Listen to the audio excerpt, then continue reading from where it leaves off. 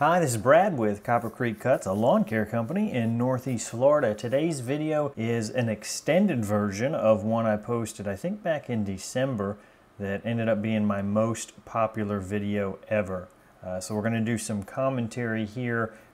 I know some people like different kinds of videos. This is going to have a little bit more how-to behind the scenes. So what you're seeing me do here is actually spray chlorinating liquid. That's not bleach, it's chlorinating liquid. The main difference is the strength of bleach that's in there. You can get that at pool supply stores. I want to say they're about $3 a gallon. One of the more common comments I got on this video was, you should have used a surface cleaner. I'm trying to right here, but you can see me squeezing the trigger and nothing's happening. Turns out these nozzles at the end were actually clogged. I guess I didn't blow all the water out from the last time they were used, so there was a little bit of debris in there that was preventing it from working. What that meant for me was that I had to end up just using the wand, but it worked out because I honestly think that makes a better video. There's something about seeing little tiny things, little tiny streaks done really, really fast that, I don't know, there's something satisfying about it that you just don't get with a big 20-inch pressure cleaner, or surface cleaner, I should say. You also saw, I, for some reason, started with the yellow tip. I don't know why. This red turbo nozzle is much quicker.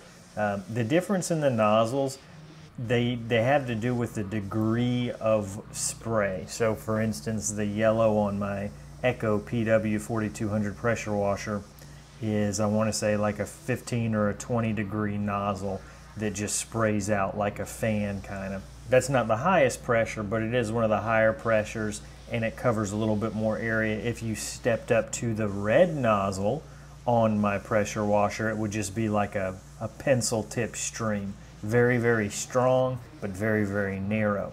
So this red turbo nozzle you see me using is kind of a combination of those, where it's a 0 degree tip, but it rotates in like a 45 degree angle. So it cleans a lot wider area, less work on you, less having to move everything around, and of course it's higher pressure too.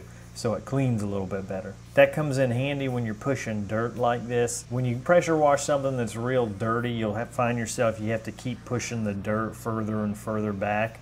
It's kind of a pain in the butt, but you know, the pressure washer can handle it. If you've got a lower grade pressure washer, that'll eat up a lot of your time pushing that dirt out of the way so that you can actually get to the concrete.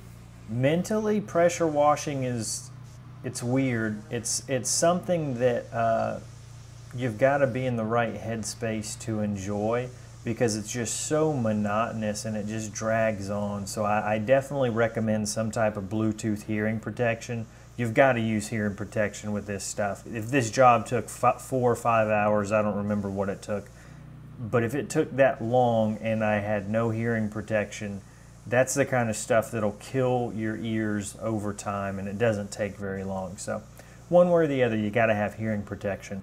I recommend some kind of Bluetooth so that you can patch into music or a book or something on your phone that really, really helps the time go by. Otherwise, it's just, you know, if you're okay being in your own headspace for that long, more power to you. I know I don't like myself that much, so I don't want to...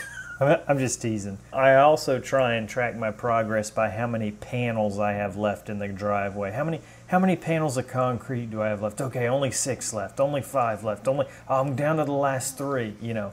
All these little kind of coping mechanisms that I have to try and make the time seem like it's going faster. A lot of folks ask about how to price pressure washing. I always underbid, so I'm still learning, but what I've been doing is keeping track of how long everything takes me. So how long does it take me to set up once I get to the property?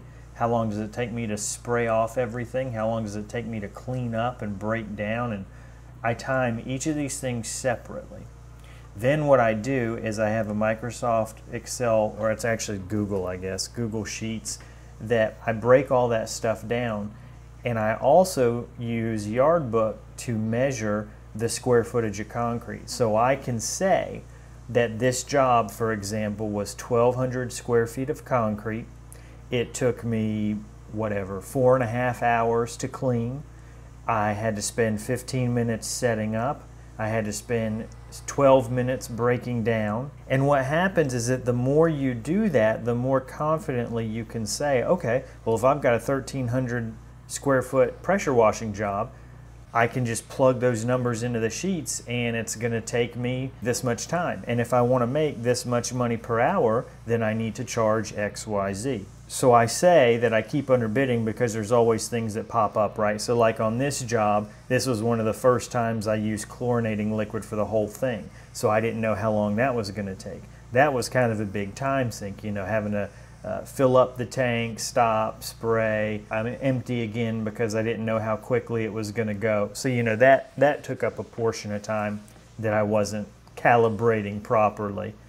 That's not the right term for it, but. And then also my surface cleaner, you know, it stopped working on me. So then I had to switch to this. So for instance, I bid this job using that spreadsheet, but again, it was under because I had a bunch of stuff happen to me I wasn't planning on. So you've got to do something so that you're not just completely guessing, but I still have not run into all the variables to where I can look at a job and I can say, well, I've got to consider this, and I know that because all these things have happened to me in the past. You know, it's the same kind of thing when you're pricing a mowing job. When you first start out, you have no idea how much to charge for a yard, right? But after you do 10, 15, 20 yards in the same neighborhood, you know, okay, well, if there's nothing in the backyard and nothing in the front yard, it's going to take me 30 minutes. If you've got a pool or a trampoline, I'm going to add $5, $10 just for the paint of it, and you just know better. So it's kind of the same thing with pressure washing. For me, I just don't do enough pressure washing to have gotten very good at the pricing yet. You know, it's something I only do 1 or 2 times a month. So it's not like mowing where every week I'm doing 20 or 30 or 40 or 50, you know, depending on the time of year, that deal. So we are here at the end. I'll let you enjoy these before and afters and the music. Thank you so much for listening to me. If you'd like to see some more videos towards the end, YouTube will show some that they think that you might like. As always, please consider subscribing so you don't miss more videos like this. And thank you so much for watching. I really do appreciate it.